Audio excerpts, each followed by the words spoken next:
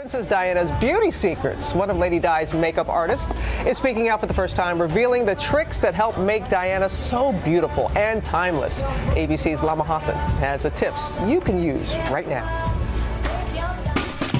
She was one of the most photographed women in the world. Princess Diana was a glamorous global fashion icon. She was an incredibly beautiful woman. She had these amazing long limbs that went on forever. She wore clothes incredibly beautifully. She always was very stylish and elegant.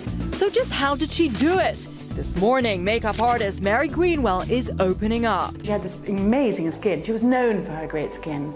But because she was being photographed all the time, you had to still put the foundation on it, and the concealer, and the eyeshadows, and the mascara, and the whole kind of regime that would give you that polished look. But why don't I do something on you? Yeah, give me the royal treatment. La la la la la la la la. I'm putting on a dress and some diamond-studded shoes. And as Greenwell is giving me the royal treatment, she spills some of Diana's beauty secrets. She realized her best features were actually her eyes, and this amazing bone structure, by the way, and gorgeous skin. And she was so young. She didn't need a strong mouth. She wanted a nude mouth. She wanted a soft mouth.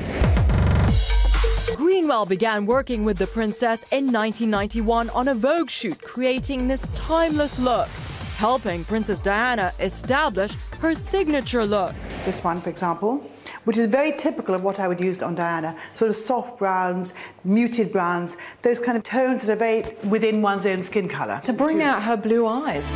As well as makeup, Greenwell recently launched her own perfume. She always wore fragrance, always, which is a huge thing in a woman's life. So ladies, if you want to get the People's Princess's flawless look, all you need is mascara, without a doubt. They would be a soft palette, like this one I'm using on you right now, and then probably a really good light foundation.